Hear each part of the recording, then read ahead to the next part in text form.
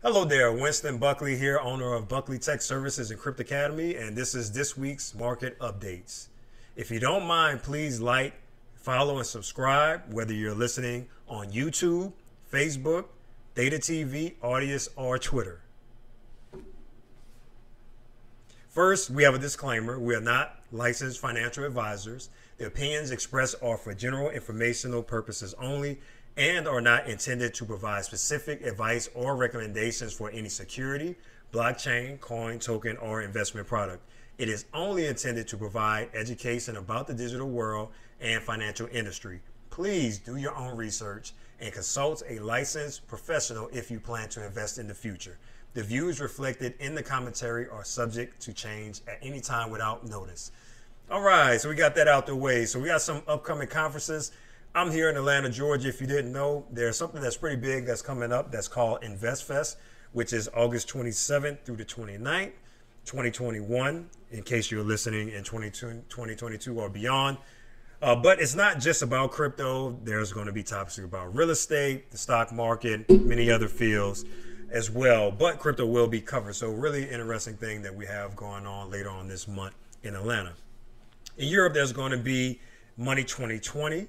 And also the Blockchain Expo. So those are going to be in Europe in September. There's Mainnet 2021 and NFT NYC in New York. A couple of that are online are Crypto Mastery Summit and Club Fest. That's a digital e-commerce conference. And then in Washington, D.C. in September, there's the Government Blockchain Week. So we've been following CBDCs and crypto. So CBDCs, for those who don't know, are central bank digital coins. The Federal Reserve Governor Leo Brainard has said that the proliferation of stablecoins could fragment the payment system without a digital dollar. So the digital dollar that she's referring to is a U.S. digital dollar. Now, we already have one to a certain degree. I mean, most of the times that when we're going to the store, we're using a form of the digital dollar, a digital representation of the fiat dollar that we already have. But she's specifically talking about a central bank digital coin, so a U.S. blockchain coin. Now, some feel that stable coins aren't necessarily bad in themselves, but they need to be partnered with a central bank coin. And I think the concern is, since the U.S. dollar is the world's reserve currency, then a CBDC, a blockchain coin that represents the US dollar, should be the world's reserve currency. And that's in some people's opinion, because 80% of the central banks around the world are looking to implement a digital dollar of their own. So let's say if China is the first country to have their own digital dollar, that could threaten the U.S.'s status as the world's reserve currency. So that's a concern that's out there. Whether that's a good or bad thing, I'll leave that up to you to decide, but that's where we are. Now, we've been keeping up with inflation, and I haven't gotten July 2021's inflation report yet for here in the U.S., but in June, it was at 5.4%, so we covered that last time we met, and that's the highest since 2008. So some are wondering, will the Fed reverse course in buying assets and printing money? But it doesn't look like that's going to happen anytime soon, because even though we are at highs in the stock market, we're still in a recession.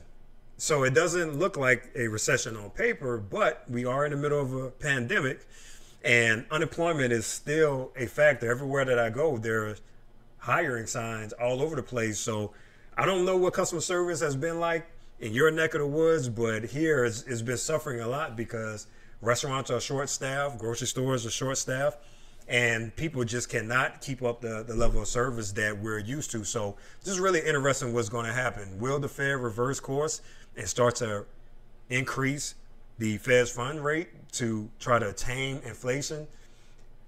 I am speculating that it's going to be higher again in July, but we don't know. So we shall see. We'll see what the response is if inflation just continues to go up month after month in this year as it has been all of 2021. So here are some of the latest developments. So I got a picture here of Moneybag Joe. That's what they're calling him because he's spending so much money so quickly.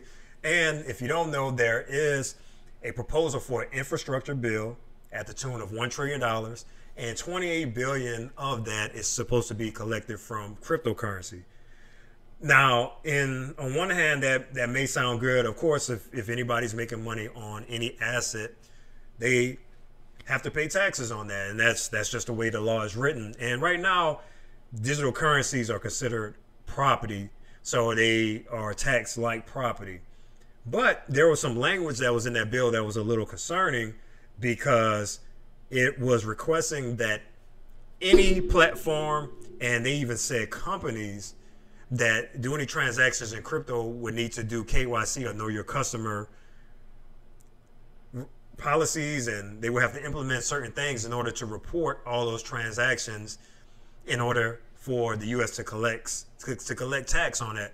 Now, part of that is a concern for those in the crypto community, because let's say you're all about your privacy and therefore you transact in Monero, for example, which is a privacy coin. It's kind of difficult, and it may be impossible to even record transactions on that because it's decentralized. The same for DeFi protocols. So Uniswap, yes, they have a development team, but everything is on a smart contract. So even the language in the original proposal of this bill is not even enforceable. And some people have called that out as well. Now, there's also something that was proposed, which is the Digital Asset Market Structure and Investment Protection Act of 2021, which had some language in there to regulate digital assets, and also talked about taxation of that. But there's been a lot of pushback on that. Some from Brian Armstrong, the CEO of Coinbase. He says on his Twitter account, this makes no sense. Smart contracts, for instance, are not companies and cannot be modified to collect KYC info or issue 1099s. They are simply software running on the blockchain that anyone can use. So those of you that are familiar with the space, you know that most of this runs autonomously on the blockchain. So there's not really a company to go to. And if there are KYC protocols that are implemented, and that's the standard for anything to run in the US as far as a protocol, then it would just shut DeFi down altogether. Most of crypto, it would just shut it down. It'll instantly make it illegal. Now, when I say shut it down, I'll say in the mainstream, because crypto is going to live, blockchain is going to live on no matter what happens. And we see that in other countries like China, for example, where they have bans. However, Bitcoin is still being transacted because you cannot stop the blockchain unless you stop electricity and the internet itself. So because of that, Senator Pat Toomey, he has recognized that, and he stated Congress should not rush forward with this hastily designed tax reporting regime for cryptocurrency, especially without a full understanding of the consequences.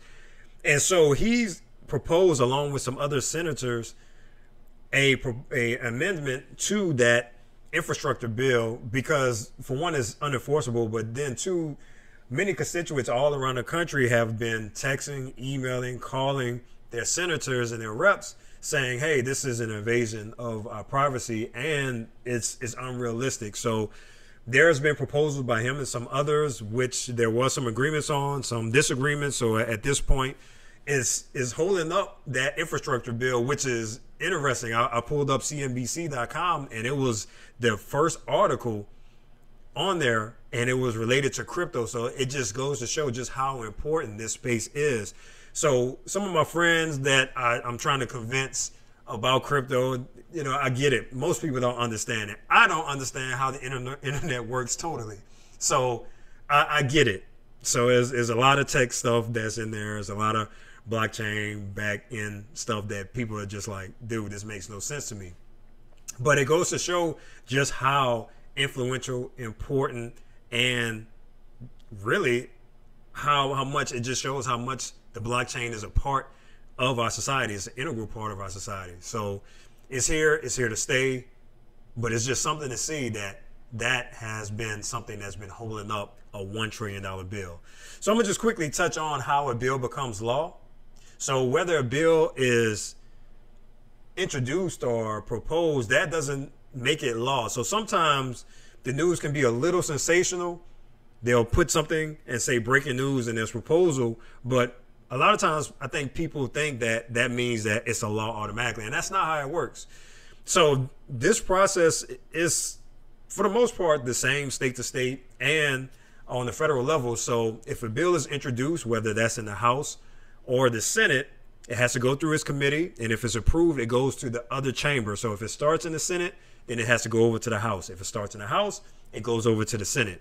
From there, if they reach an agreement, usually it goes through different iterations and different amendments are made to it because of language like it was in that original infrastructure bill that it just didn't make sense. So there's a lot of back and forth. If they can come up with a bill that they both agree to for the most part, because there's still going to be a lot of disagreement, that then is passed on to the authority to sign. So if it's in the state, that would be the governor.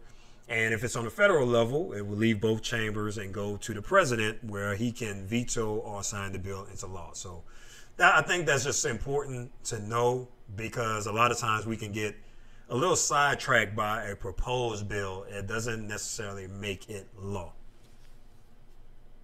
So some latest developments. This was on CNBC. And so if you're listening, I know you can't see this clip here, but I have this Patrick Swayze is lost in Pulp Fiction, just to show how the quote unquote experts are really lost in the crypto world. Not all of them. Some of them know what they're talking about. But when you're watching the news, the mainstream news, or you're listening to mainstream talk radio, just because they're experts in financial industries, in the stock market, in futures, forex, different areas, that does not make them experts in crypto. So I'm going to play this clip here, and hopefully you guys can hear it well, from Brian Kelly on CNBC. Biggest thing that's happening to Ethereum is it's an upgrade. It's called EIP-1559 for those tech-savvy folks that want to look at it. But basically what it does is it switches the algorithm from a proof of work to a proof of stake. So it uses less electricity to mine. But the more important thing is they're actually changing their monetary policy. So now, it all sounds good. If you don't know anything about Ethereum, hey, he sounds like he knows what he's talking about. But Michael Wong called him out on Twitter. For one, he pointed out that Brian Kelly has a chart up for Ethereum Classic. Now, I'm not going to put it all on him. Maybe it was somebody on the team on Fast Money at CNBC. But they had a chart of Ethereum Classic while he's talking about Ethereum. Ethereum Classic is not Ethereum. It's two separate coins. Two totally different coins. Okay, and let me be technically correct. Tokens. All right? So it's two different blockchains. Also, he said that EIP-1559, so EIP is an Ethereum improvement proposal. So this was voted on. That proposal passed, has been implemented. 1559 does not change Ethereum from proof of work to proof of stake. That does not happen. That doesn't happen until Ethereum 2.0 is fully implemented.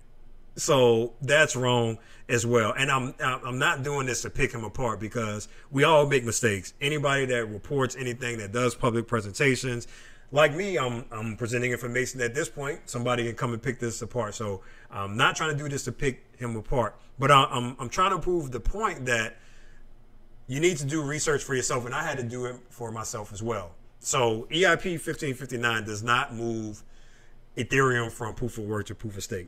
That doesn't happen. And he referred to Ethereum like it was a company, and Ethereum is decentralized. There are some people that have more of a stake in Ethereum than others. There are people that own more of that token than others, but it's not a company. There is a team of developers, but it's a decentralized protocol. So what EIP 1559 does is it sets standards around transaction fees. So it moves from all of the transaction fee going to the validators, where just the tip or a portion of the fee goes to the validator, and it sets a max fee. Now, some were wondering if this was going to reduce fees, and I can tell you it hasn't, because I tried to transact on Ethereum, and one transaction was going to cost $23. So it doesn't reduce the gas fees. But it does increase the block size, which could be beneficial during time of congestion. So that's one thing that's a little different. Every block size was the same, but now there can be variable block sizes. So a block size can be increased during high volume times, which may help the speed in certain cases, but this is really not a speed booster. But one of the most important things is that it does implement a burn feature. So he was right on that. And this is a snapshot that was taken on August 6th, where it shows that over 6,000 ETH have been burned. And that's very important. And at this point, over 10,000 ETH have been burned. So it doesn't make it net deflationary at this point, but once we move to proof of stake, Ethereum may in fact become an overall or a net deflationary token. And that's really important for the tokenomics of this token. So one thing that makes Bitcoin so special and so valuable is that we know what the max amount of Bitcoin is going to be, 21 million. And it's deflationary in its nature because some people are going to lose their Bitcoin. There's a guy who has hundreds of millions of dollars of mined Bitcoin that's in a dumpster somewhere in Europe, and he's been trying to find that for years. Maybe he's close, maybe not, but unfortunately some people pass on and their private keys are they've gone with them. Nobody knows how to access their accounts. Some people lose their passwords, can't get into their accounts. Ledgers are thrown out by mistake. So that's why Bitcoin is where it is. But Ethereum, kind of the highway of crypto, some people can refer to it as that, will at some point become net deflationary. So that's something that's could be very bullish for Ethereum. Now, some more developments. Goldman Sachs has filed for a DeFi trust. Some people have called it for a DeFi ETF, and that's why I put that there. But it's a trust fund for DeFi. Now, on paper, this is a great ETF. There's Nokia, Facebook, Alphabet, Accenture, Fujitsu, Visa, Microsoft, MasterCard, PayPal, Siemens, Intel, Sony, Overstock, Alibaba. This is a great ETF. But where's the DeFi? There's no DeFi in here. There's no Uniswap. There's no Aave. There's no Compound. There's no Synthetics. There's no DYDX. There's no SushiSwap. There's not one DeFi protocol, and that's because you cannot directly offer DeFi on the stock market yet. There are some ways that I'm starting to see it where it's kind of offered, but this has nothing to do with DeFi. This is a list of some companies that have some footprint in crypto, but this is not a DeFi ETF, so I don't know what's going on with that. But Grayscale, thankfully, Grayscale is in the space, and they have issued a trust that has Uniswap, Compound, Maker, Synthetics, Aave, Curve, Sushi, Yearn, Bancor, amongst others in there.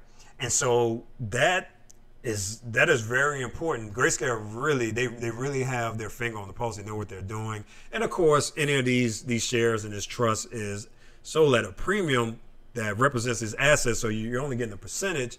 But for those that don't want to go on a DeFi platform because they either don't know what they're doing or don't trust it, this is a pretty much a great liaison into the world of crypto. So that's not any investment advice, but this is very, very, very good news for the DeFi space.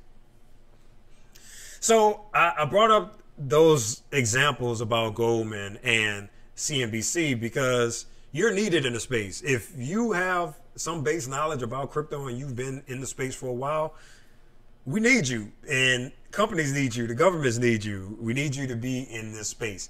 So here's a job ad that I pulled up from Circle. Circle is a huge company in the crypto space. They issue USDC, which is a stable coin, and is at some point it's probably going to outgrow Tether.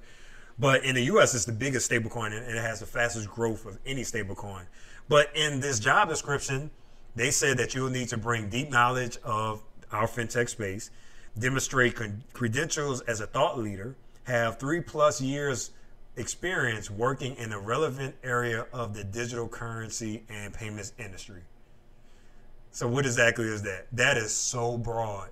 That's so broad. So you can be an expert in this space if you've been in it for a while, and you can demonstrate that you have sufficient knowledge about how it works. So get busy, start your own company, work for a company, or just fumble around in the space. Learn about DeFi, learn about CeFi for that example, learn what Bitcoin is, learn about the blockchain, learn about different tokens.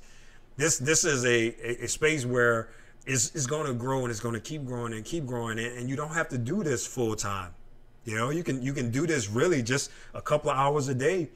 At the end of your day, I know most of us have full-time jobs and we're working all day, and it's like, well, how do I start something new? But an hour or two of research a day, you'd be surprised how much you'll learn about this space or any other, even if you're not interested in this. But I would highly recommend just to learn more about this space if you don't know anything. And even if you do, just keep digging deeper. So some other latest developments, BlockFi has been getting a lot of static from New Jersey, Kentucky, Vermont, Texas, Alabama, and they're saying that BlockFi has broken some of the regulatory security rules in those states because they're issuing security in those states without the permission of those regulatory bodies. And basically, BlockFi is giving high interest on stablecoins and other cryptos. And BlockFi doesn't have their own token, but Celsius, for example, has like the Celsius token, right? Now, this is my opinion. So again, I'm from New Orleans. I've mentioned that in episodes before. We like our current, conspiracies, currencies. We like our conspiracies. So here's my tinfoil hat moment. I just think that the banks have seen that they're losing some market share to CeFi and DeFi, and there's no banks around that are offering 5%, 10%, 15% on a savings account or a checking account, a CD, any of those products without being in the market. So some people are saying, well, hey, there's a stable coin that's pegged 1-to-1 to the dollar, and I can get 8% interest on it.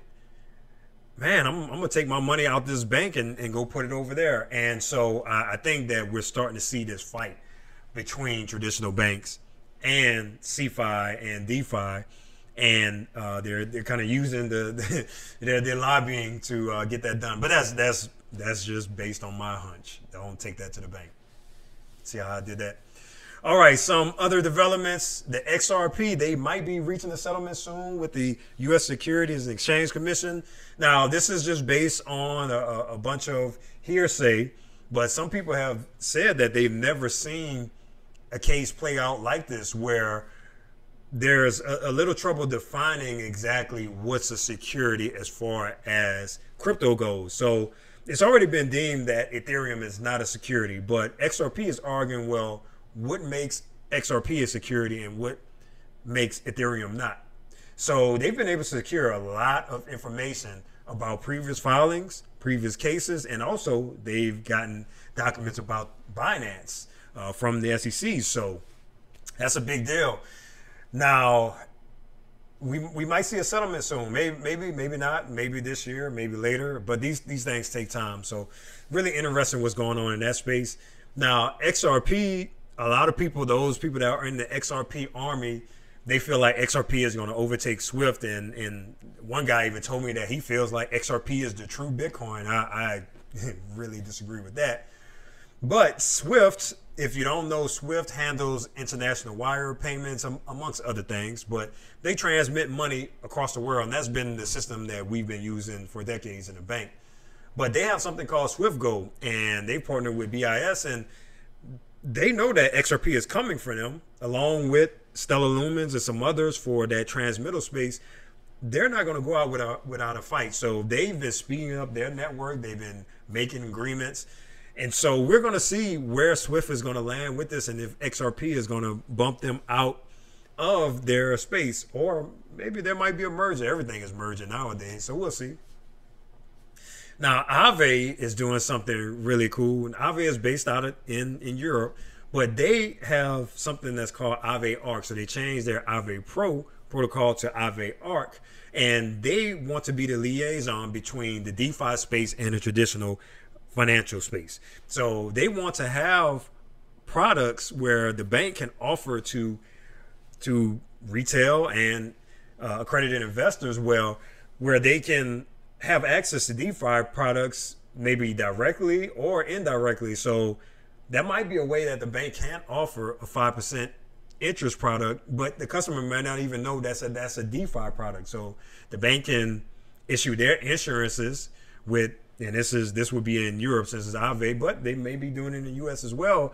So their version of the FDIC, they may be able to layer that on top of a DeFi coin or a DeFi token. So we'll see. We'll see what's going to come out of that. That's going to be very interesting.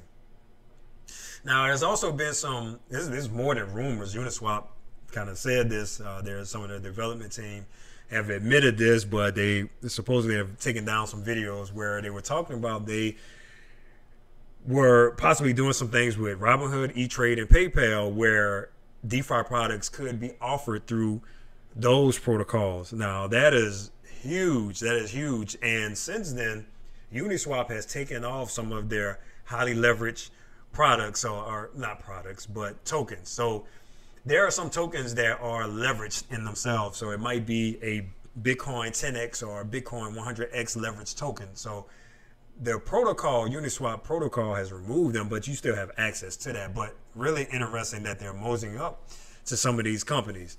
Now, speaking of moseying up, there's been some serious backing of Paxos, a stablecoin from Bank of America, PayPal, and FTX exchange in Series D funding. So Paxos is another stablecoin, just like USDC, just like Tether. Man, maybe I shouldn't say just like them, because Tether, we don't know if they really have one-to-one. Well, we know at this point that they don't have one-to-one in the US dollar or any other dollar for that matter.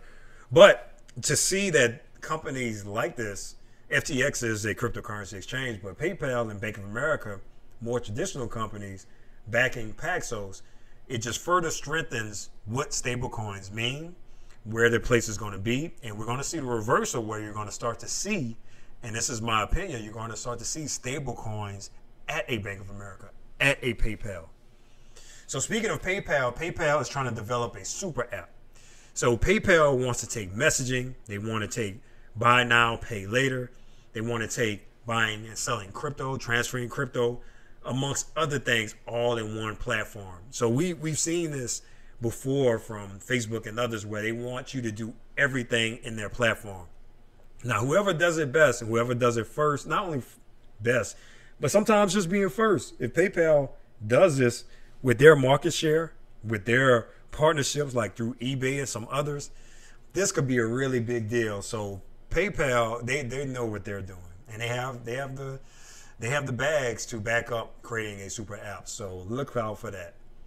More in partnerships, we talked about Circle, but Circle has a partnership with Unstoppable Domains, where people can get paid in USDC through their Unstoppable Domain platform.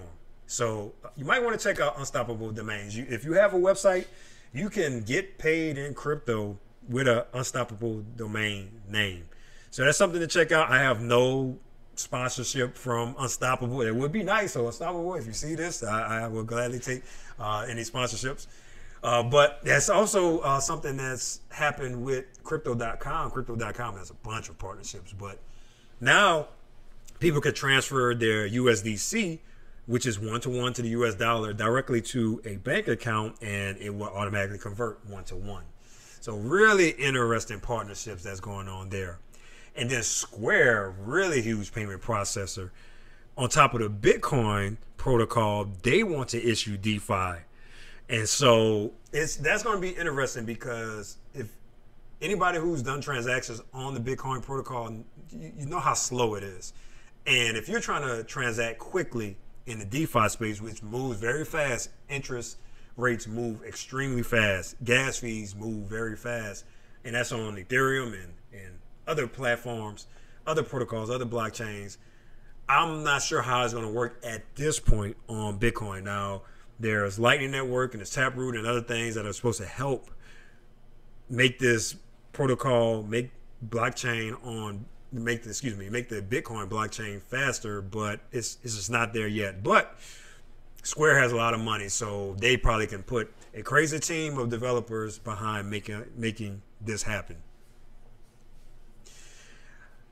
Continuing in the vein of partnerships, Shopify will be a gateway for Binance users to make payments. So those that use Binance Pay will be able to use Shopify in order to buy NFTs amongst other things. So you can spend your crypto to buy NFTs and use Shopify. Now, I have this link here to the Chicago Bulls because the Bulls have issued an NFT on top of the Flow platform, the Flow blockchain, and they have their own version of NFTs. And from what I saw, it was some championship ring NFTs. So from those 6 rings that Jordan got in the 90s, I tried to get one. It was sold out by the time I got to it. But Harley Filkenstein said, if you spent 1 minute on the internet this year, you've seen a lot about NFTs. Shopify, we are making it easier for our merchants to sell NFTs directly through their stores, with one of the first being at Chicago Bulls NFT store. So that's at nft.bulls.com if you want to check that out. Now, Binance is they've been on the fire, but Binance is they're still crushing it, and the BNB token, you can see it in their price action that they've been doing a lot of stuff behind the scenes. But Malaysia recently said that they had 14 days, and that was as of July 26, 2021. They had 14 days to get out the country. So I'm not sure where Binance is going to land. So many other countries said that Binance cannot set up their headquarters there. Now, this is separate from Binance US and Binance Brazil and others. But the original Binance, Binance.com, they have to find a home. So right now they're vagabonds. I don't know, but Binance, I think they're going to survive all of the multinational, multi-governmental attacks that they're under right now. Now, moving on to the continent of Africa, you know I like to cover things that's going on with the continent of Africa, because there's just so much crypto development that's going on there. You know, it's a continent full of countries that are what are considered emerging markets, and there's no shortage of developers there. Yeah, I mean, the things that are happening in crypto in Africa are really ahead of many developed nations, like, you know, what we consider here in the U.S. and in countries in Europe. But a lot of people are already transacting in Bitcoin and other ones, some that I'm not really a fan of, but Electroneum and some others. But Akoin is by Akon. Akon has his own token, Akoin, and so he has a partnership with a hospital there.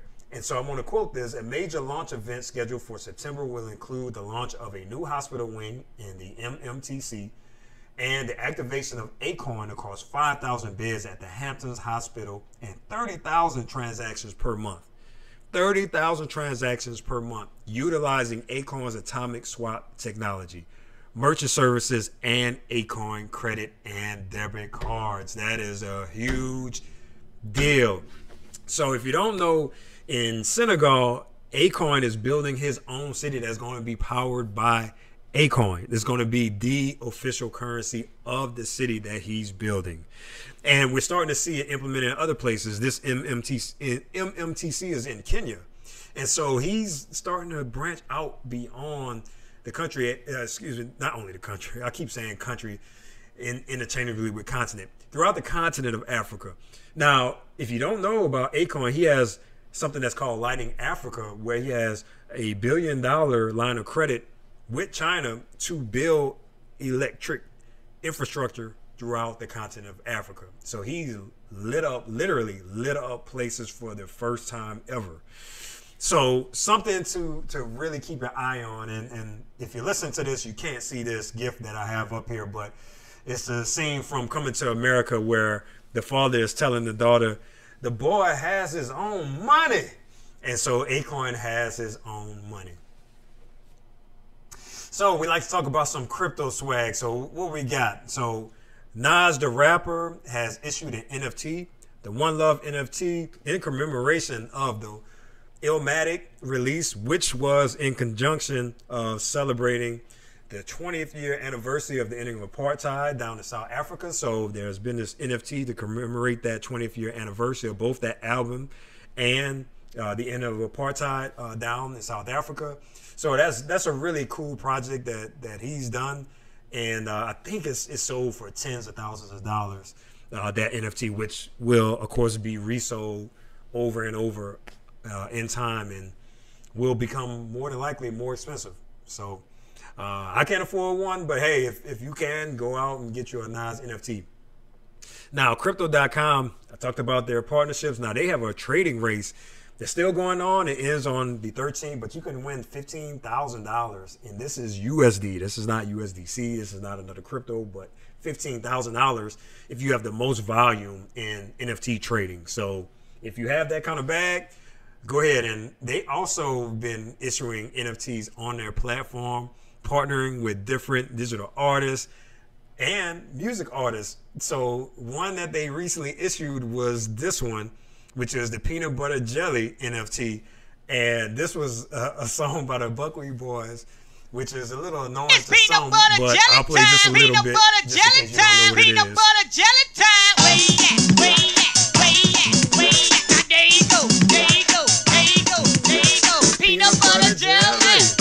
So that was just kind of funny, a funny NFT, and that was a whole dance and a movement that went with that back in the day. All right, now this is a little dated. This picture I have up here of Crypto Slam, but I wanted to highlight CryptoPunks. Now, when I say dated, crypto moves so fast. So this picture, this snapshot is only 6 days old, but CryptoPunks had over $215 million in sales in 7 days. Right under them, Axie Infinity with 206 million, Art Blocks 51 million, Board 8 Yacht Club, which is really interesting. There are all kind of celebrities, athletes that are buying these Board 8s. Me Bits with 25 million, Curio Cars 11 million, the Board 8 Kennel Club with over 8 million, and V Friends. And so you might want to check out some of those projects to see what's going on, but people are making crazy money in that. Now, some of these CryptoPunks are selling for millions of dollars. That's right, millions of dollars. Digital NFTs selling for millions of dollars. So some people can take that and fractionalize that NFT and then sell it. So imagine if you had enough money to buy a $10 million NFT. You could then take that NFT, fractionalize it on a platform like NFTFY, and then you can sell fractions of that NFT. So people can buy, let's say, $10,000 worth of that NFT, and then that can grow in value. So just like a stock can split, a company like Apple may split their stock and sell it.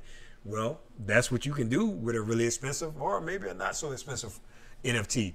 And then on NFTFi, you can make collateralized loans against your NFT. So you can buy a really expensive NFT, take out a loan against it, pay that loan back, and you still have your NFT. So really interesting what's going on there. Now, the New York Knicks have issued tickets on the blockchain, on Polygon's blockchain. So through the Matic blockchain, there's these commemorative NFTs. So you can buy the ticket, gives you access to the game, but then you have your NFT, which you can resell. Now, some people may say, well, that's not a big deal, but let's say you have a ticket from the Los Angeles Lakers versus the Celtics in the 70s. You have the original stub, not even broken in half. People will pay money for that. So it's kind of the same idea with this type of NFT. Now, I am a huge NBA TopShot fan. I like the NBA. Playing this clip here of this Chris Paul moment where he broke somebody's ankles in the 2021 playoffs. And if you don't know NBA TopShot, they sell moments, NFTs, digital NFTs of clips of NBA players. And so I know some people don't get it. They're like, I can just watch that on YouTube, or I can go to NBA TV and rewatch the game. But you're buying a piece of the blockchain. You're buying that IP.